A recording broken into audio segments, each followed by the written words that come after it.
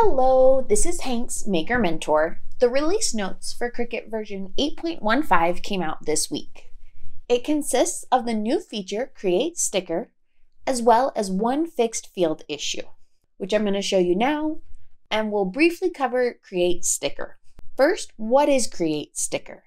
It is a feature to simplify making stickers that requires a current Cricut Access subscription to make it. It takes away the need to use offset, flatten, or attach. Cricut released a how-to article as well as a news article, both of which are full of information. All of these are linked in the description of this video. When using Create Sticker, you can use your own content or Cricut content, and it can include text, images, shapes, and even warp or monogram maker. I'm going to use this image I uploaded. The views of design space that you'll see will not be a smooth flow of the entire project because this feature is still buggy and stopped working on me multiple times. I had to go back and simplify the project to show other portions of it. You'll select the design on your canvas, and then up here at the top, you've got Create Sticker. It does show that it is an Access feature. It is currently in beta. Because I don't have a current Access subscription, I can either start a free trial, or if you don't have a free trial, you can pay for Cricut Access, or you can just check it out. It gives you the option to make die cut or kiss cut stickers. Die cut means the sticker and the liner are cut to create individual stickers. Kiss cut only cuts the sticker material, leaving the liner intact, which is what you would use if you were doing sheets of stickers. You've got choices on the border. You can do no border, thin, standard, wide, or custom. You can change the border color. The default options it gives you are black and white, but you can add a color using this or type in a hex code. Other setting options include the die cut edge, which creates a second offset that cuts all the way through the material to make it easier to remove the sticker from the liner. You can choose to have it cut the interior shapes, which is the small things like the insides of letters and such. You can also go back and change settings instead of starting over.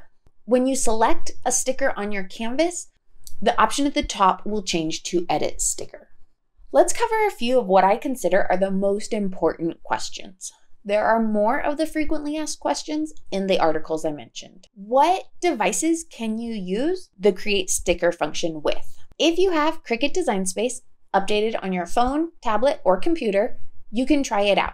It's included with desktop, iOS, and Android. Which Cricut Machines can you use? Since this is for print and cut and not just cutting vinyl, you'll need a machine that has the print and cut feature. So any of the Explore or Maker models, the Cricut Venture, or the Joy Extra. Since the Cricut Joy can't do print and cut, Create Sticker will not work if you only have a Cricut Joy. You'll need a printer that can connect to your device. The Cricut materials are all designed for inkjet printers, not laser printers. Cricut doesn't guarantee that you'll get good results if you don't use their materials, but that doesn't mean you have to do that. Why can't you duplicate your sticker on the canvas after applying Create Sticker? Currently, they have it set that if you want to make more copies of the same sticker, you'll need to do that on the Make It screen. Or, since you do not have to create one sticker at a time, before you create your first sticker, duplicate it for as many times as you need. You can select multiple designs on your canvas, and then when you do Create Sticker, it'll apply the same settings to each design. From what I personally have seen using it at the end of January 2024, it's still really buggy, so I'm not a huge fan of it at this time. I'm not sure if it's because I don't have Cricut Access, if I used my own uploaded file, or if they just still have a lot of bugs to work out. If you've tried it, let me know what you thought. If you don't have Cricut Access, is this going to change your mind? Let me know down in the comments. Thanks for watching Hank's Maker Mentor, and until next time, bye.